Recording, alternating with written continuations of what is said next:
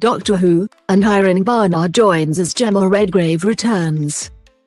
Welsh actor Aneurin Barnard has joined the cast of Doctor Who ahead of the long-running sci-fi show's 60th anniversary.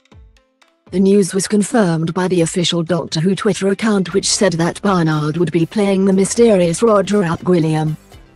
The Peaky Blinders actor was most recently seen in Netflix's 1899, which was cancelled despite critical praise and high viewership. Read more: the most exciting TV of 2023. He has also starred in The Goldfinch, Dunkirk and SSGB. The BBC also confirmed the return of Jemma Redgrave to Doctor Who, where she will reprise her role as Kate Stewart.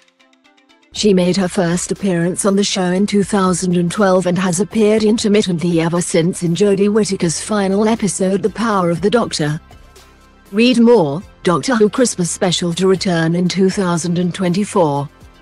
Redgrave's role in the upcoming specials will mean she has appeared in the show alongside 4 different iterations of the Doctor: Matt Smith, Peter Capaldi, Jodie Whittaker and David Tennant, who will play the 14th Doctor after also playing the 10th.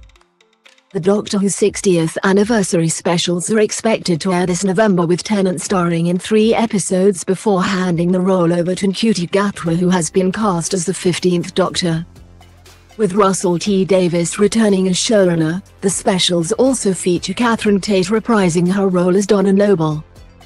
The late Bernard Cribbins also filmed scenes for the show before he died last year, while Jacqueline King and Carl Collins are also confirmed to reprise their roles as Sylvia Noble and Shaun Temple.